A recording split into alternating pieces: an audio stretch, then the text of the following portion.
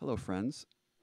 So lately I've been playing with the idea of sound magic as just another game to practice and play. And specifically, I've been trying to formulate an idea around the concept of a sound sigil. Now, you may be aware there's sigil is a term used when you take an intention, you follow a certain order of operations, you make a little piece of art, and then you like launch it to the universe. I view this as simply like a hypercharged actualization intention, and that's sort of mainstream these days. There's different documentaries about it and films. Um, and that's my perception of this all. So at the base level, a sigil, it's an art project of making a symbol. And the way it works is you write a sentence or a statement where you're referring to things in the now, which is what they say about actualization. Then you go into it, you remove all the vowels, you remove all the repeating consonants, and then you're left with a few letters. And then you take those letters and you make them into just like an art symbol thing. And then the idea is, once you're ready, you just try to get into the zone, meditative state, and then you launch it. So I'm going to actually do that right now. But anyway, so yeah, like I said, I view sigils as an art project which hypercharges an actualization through placement into the abstract. And that is what some people feel is the power of this. The idea is once you start working on the art project and you're making your symbol, you're supposed to be sort of removed from that original intention. And the idea is when you launch it, you're just thinking of the art.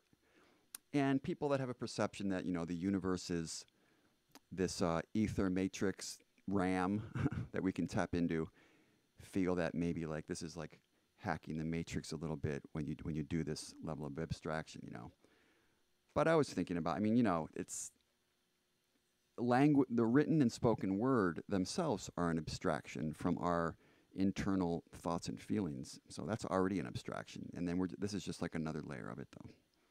So I'm going to do it.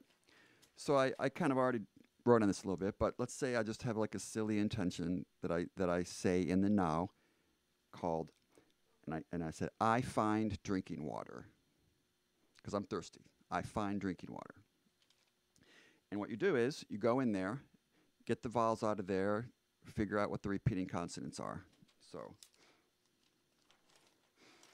in this example, that's F, N, D, R, K, G, W, T. So that's what you're left with. And then what you do is you take that and you just make like you don't have to be a good artist or anything. I mean, what I usually do is I'll think like, okay, the D is kind of like the R and the G, they have that loop thing, and I'll just think about how different letters will combine, And what I ended up making was this little guy, whatever this is, like a little alien figure or something. So at this point in the order of operations, we're done with our art project. We're ready to launch it.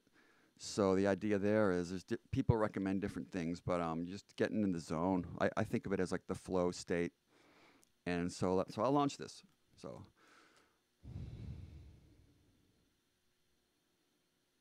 I'm thinking of the symbol, trying not to think of the intention.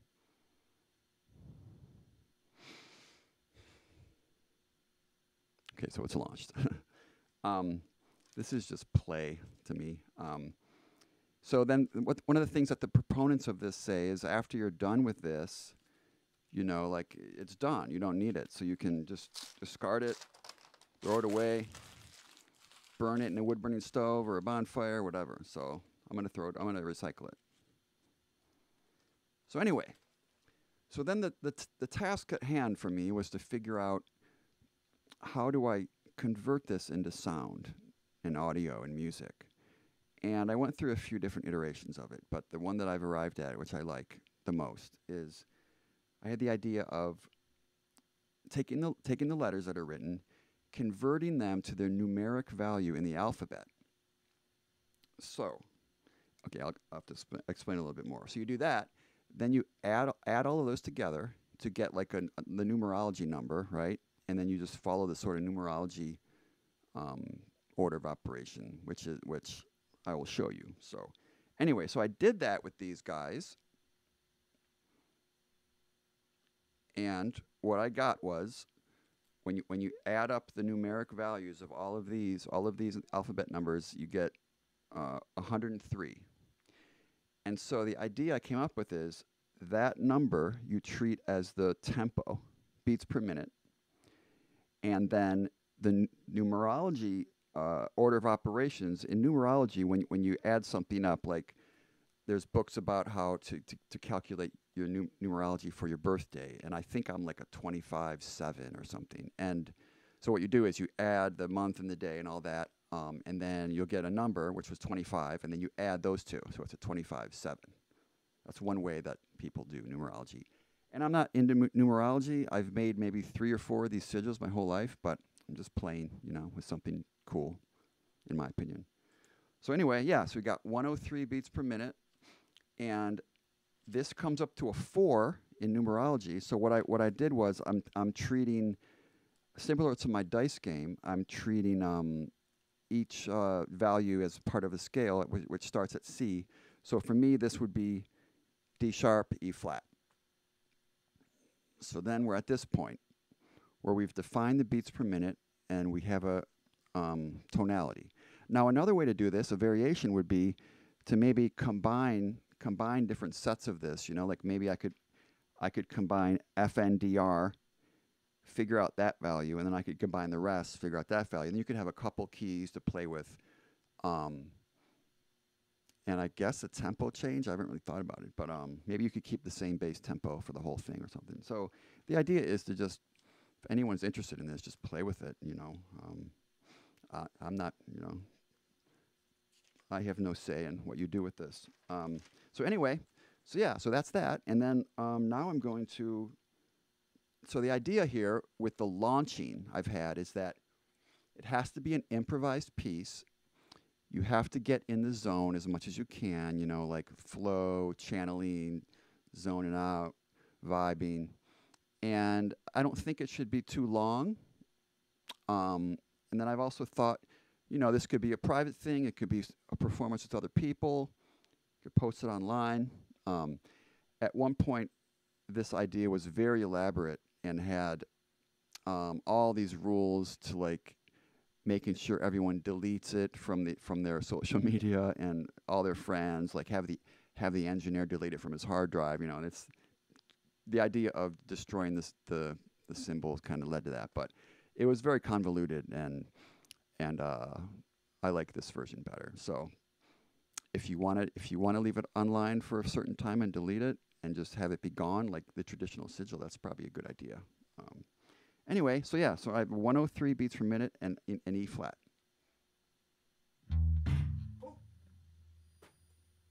And I have a little, I have a guitar toolkit, I think. I have a 103 BPM beat ready. I'll be able to hear it a little bit.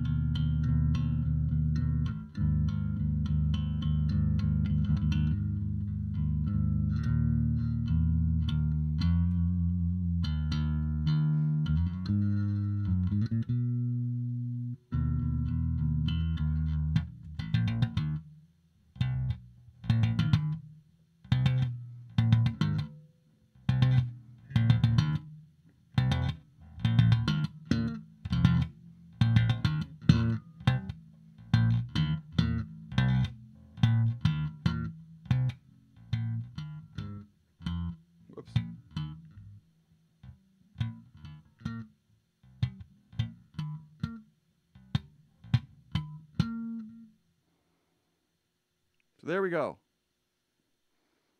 That was my launching.